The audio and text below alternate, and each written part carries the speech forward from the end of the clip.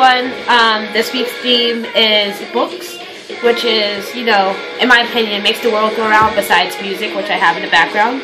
I'm sorry, I have to have music in the background. If I'm just talking to a camera, I kind of feel awkward, so excuse me. I am also going to take off my glasses because this is annoying glare, like right there, so excuse me. Anyway, books. So I have my books right here, and I will talk about them. One of my favorite childhood series is a series by Lemony Snicket. It's called A Series of Unfortunate Events. I love this series because it's just, in my opinion, it was really dark for a children's series. And for me, I was always kind of like an emo kid, you know, like meaning like I just liked dark things. I loved horrible endings. So this series is about 3 orphans. They're called the Baudelaire Orphans, and they're constantly being harassed and like followed by Count Olaf. They have a series of guardians, and each guardian always seems to go through a tragedy or they give them away. And unfortunately, their parents died in the fire, and they had this enormous fortune that they're not old enough to inherit. So Count Olaf always wants to be their guardian so that he can, you know, get a hand on their fortune. So I love the series. I noticed that Disney made a movie about it, and it was played by Jim Carrey. I honestly love Jim Carrey, but he, like, that book was not supposed to be portrayed as funny and fun. It was actually really dark to be a children's book, and I was kind of disappointed when the movie came out, but anyway, read the book. I don't care how old you are, read it. I still read it to this day. I just happen to have the 5th book. So, yeah. I will move on to poetry now because poetry is always a good thing to have. I have books by Shakespeare, obviously, and Romeo and Juliet and Macbeth is my 2 favorite Shakespeare books. I like them because I like the tragic romance kind of thing and how like the time period takes place in, and I love the language Shakespeare kind of speaks. And for Macbeth, I loved portraying this when I was in school, and I read it before we did a unit of it in school, but you know, doing the school thing was fun. I memorized some of the book, and it was just really fun. So if you're that person, unlike me, who don't have that ability to understand Shakespeare language, I would get a book that translates it and just take your time with it and have fun with it because he has a lot to offer. Another book that I have not completed but I was recommended to was The Bell Jar by Sylvia Plath. I was actually recommended this by Fiona. Hi Fiona. And I like this book so far. I'm up to page 25, and I like the way like I kind of like the way she is right now. Like she's kind of like, I get that kind of lost soul feeling from her, and I kind of relate to that, you know. And it takes place in New York City. Is the Empire State Building in the back, and I appreciate that obviously because I'm from there. So this book seems good so far, and again, it was recommended to me by Fiona. And mostly every book that Fiona recommends is good, so remember that. Books by Fiona are good. I hope books from me are good too, but, you know, she's just cool. Another book I'd like to share is Anything But Ordinary by Vallerie Hobbs. This book is about 2 teens. The girl goes to college, and the guy is, like, depressed at home, and he doesn't graduate on time. But, you know, he follows her to college, and she goes all the way to California from Maryland, I guess, or wherever the hell this takes place. I forgot, sorry, it's been a while. But I like this book, and it's the main reason I bought a green hat, because they had kind of like a green hat club going on. And I thought that was really cute because, you know, they were kind of like the misunderstood teens in school, and then they're like best friends, and then they fall in love and blah, blah, blah. And I thought it was really cute, and it wasn't so touchy feeling, but it was just like, yeah, like making a relationship because you're different. I just love that about it. And, you know, I appreciated the struggle that he went through. Like, he kind of followed he kind of found himself, you know, in the world. Like, he went to college, started working, and she kind of, like, you know, turned into a different person while she's in college because she's trying to find herself too. So I kind of found out relatable because I'm in college and I'm trying to find myself. Well, I guess I kind of did find myself, but I'm trying not to go to the wrong road. I hope I'm not, but so far I seem to be on the correct track. And I'm having guy trouble too, so, you know, just life.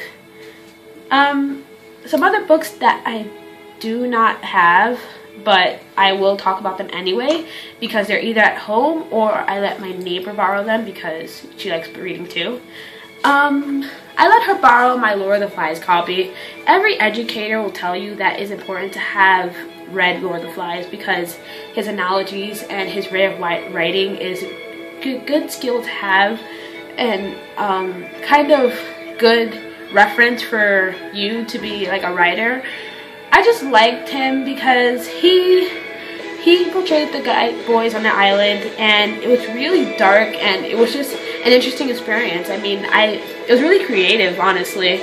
I would have never thought of that, but it was one of those books that everyone reads and they're like, oh yeah, that book was really something. So Lord of the Flies is a good book to read.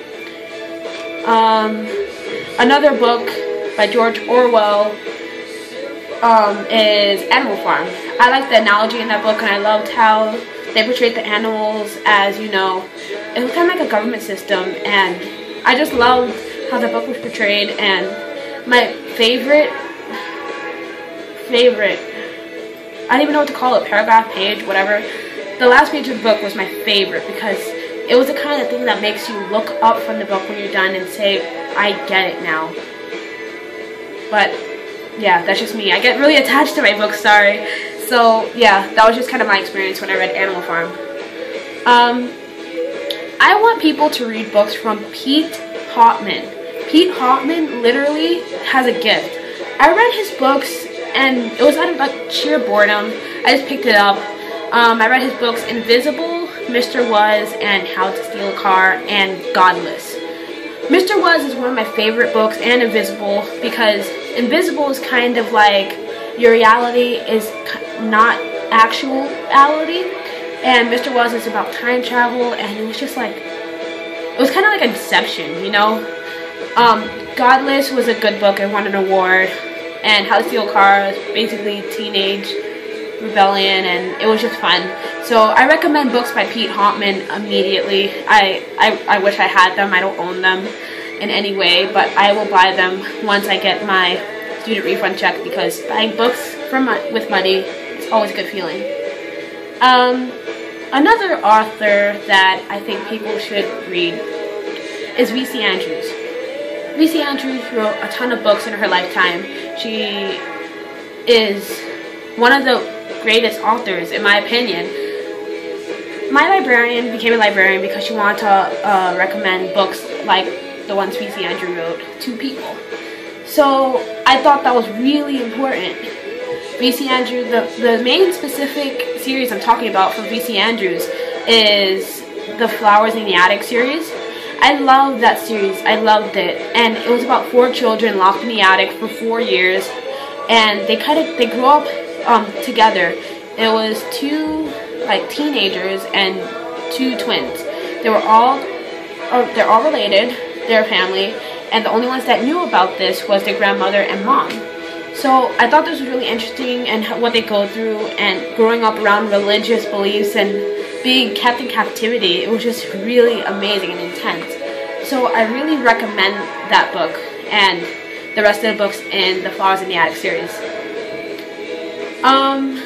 Another book that we'll talk about is Twilight, mainly because I know it would cause conflict on the internet, which I love. So I bought this cup yesterday from this store.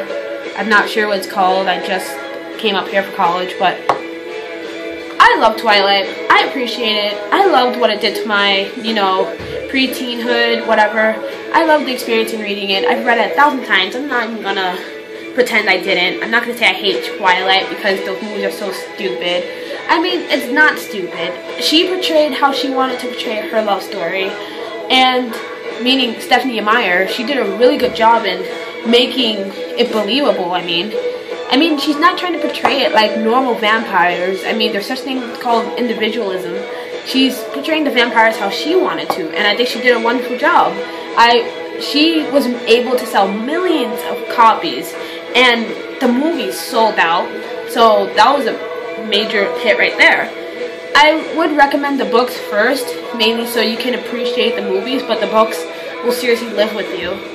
And, you know, it gave me good memories, and it gave me things, like, I read it sometimes. I didn't bring the Twilight books with me because I only had so many books. I have plenty of books over there. But, you know, Twilight, the series, Twilight, New Moon, Eclipse, Breaking Dawn, I loved all of them.